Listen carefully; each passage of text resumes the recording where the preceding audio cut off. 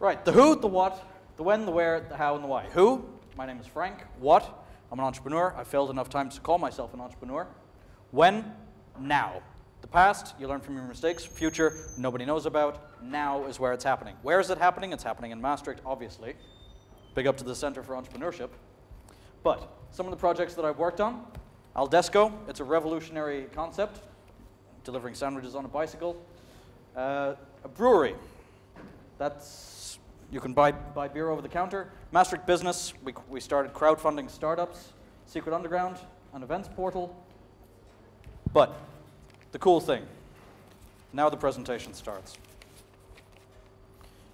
Well, the mindset and attitude of an entrepreneur is one of passionate, opportunistic persistence.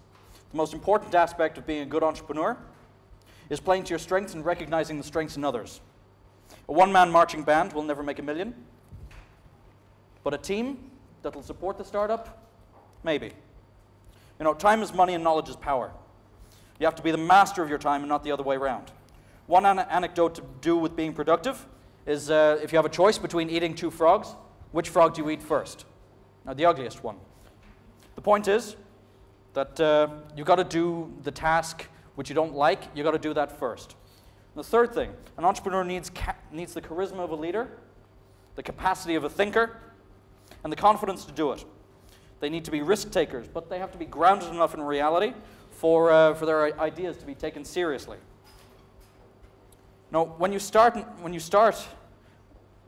business, you need an idea, and you need a successful.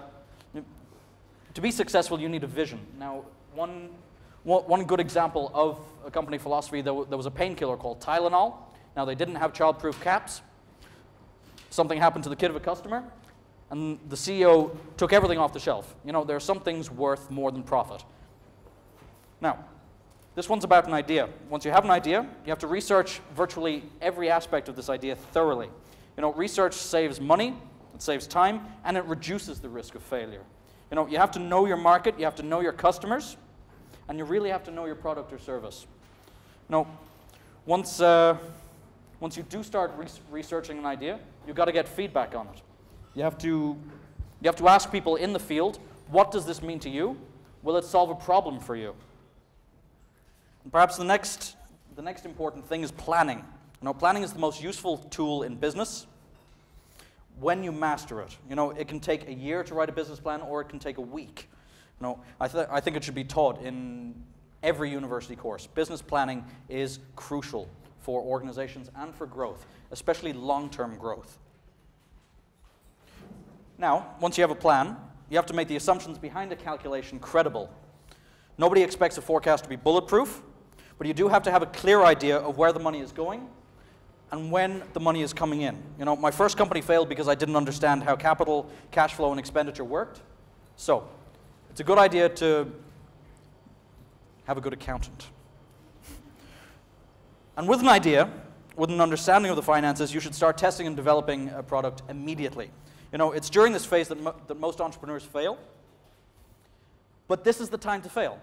During the development time, you got to be okay with failure, because if you make the mistakes during the development process, you won't make them later on. When you come to the launch of a product, the first thing comes to mind when you have a sample or a demo or a beta version. You got to throw a party that mirrors your first press release. You know, remember what it's like to breathe after working so hard during the development phase to get this idea off the ground. Then you got to tell yourself you're just getting started. You know, the launch of a company is just the start of a good thing. Now here, marketing. You know, marketing your product or your service requires strategy. You know, you have to know your customers, and you have to know your market inside out. If you don't, you're going to fail. The empathy of an expert is the best sales technique that you can possibly have. You know, your philosophy should send a clear message. Customers will only remember one slogan, and a good salesman always keeps one thing in mind: A, B, C. Always be closing. You know, if you've got that cracked, then you're already ahead of the game. Keeping track of your operations. You know, keeping track of the goals and the tasks that you set. That's a very important way of benchmarking your progress. So you have to be very clear about what the practicalities are, the resources, the cost, and the time of your operation if if you want to grow. You know, quite simple. You've got to have a way of measuring how quickly you're growing, and if you're growing quickly enough. You know, growth can be measured in a couple of different ways. It can be measured in the financial statement, or my personal definition, you got to ask yourself how many problems have you solved, or how many customer pains have you actually fixed with your product or service.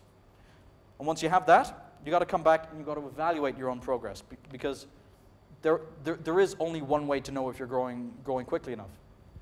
It's a checkbox. You got to know, are your customers satisfied? Is your team motivated enough? And if they are, you stand out from the crowd.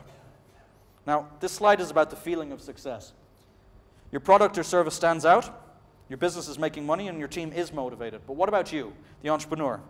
Well, above it all, you are a success. You've built something from nothing. You've watched it grow, and you're on your way to achieving greatness. But you got to start something. That's the only way. Thanks.